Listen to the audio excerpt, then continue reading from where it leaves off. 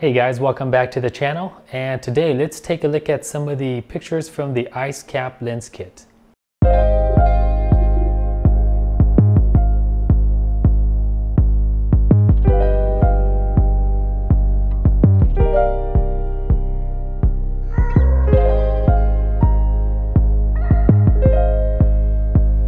Alright, so before we look at the pictures, I want to thank Mark for bringing this up.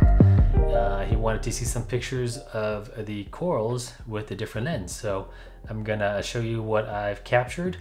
But what I've also discovered while doing that was that this actual lens here, the glass here that came with the kit, is actually two-piece. So we have the wide angle, which is this piece here, and the skinnier piece here is actually the macro lens. So I was able to play around with this and get some macro shots for you guys. So we'll take a look at those images as well.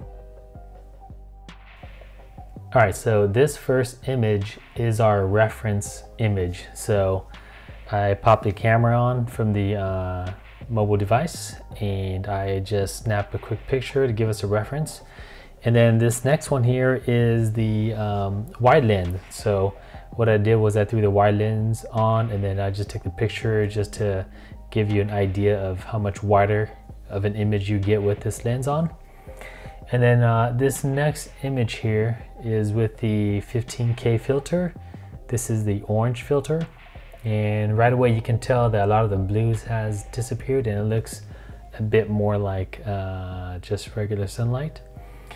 And the next one here is with the 20K, and I couldn't tell much of a difference between the 15K and the 20K in this picture.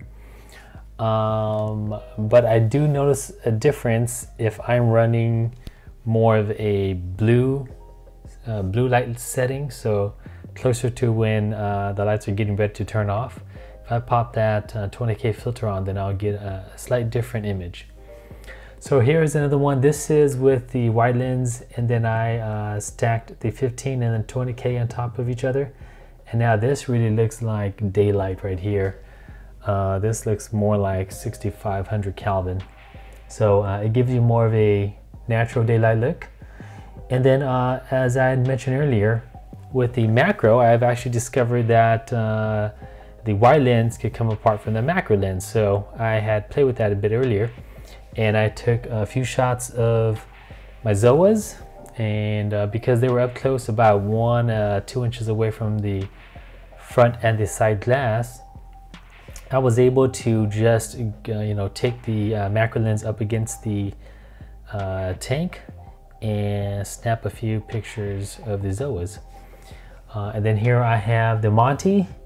I was able to do the same with the Monty, and again, lastly with another set of Zoas. So there you go, guys. I mean, this lens kit is actually pretty nice. So I mean, on the box itself, it says it includes the lens clip, wide angle lens, 20K filter, 15K filter.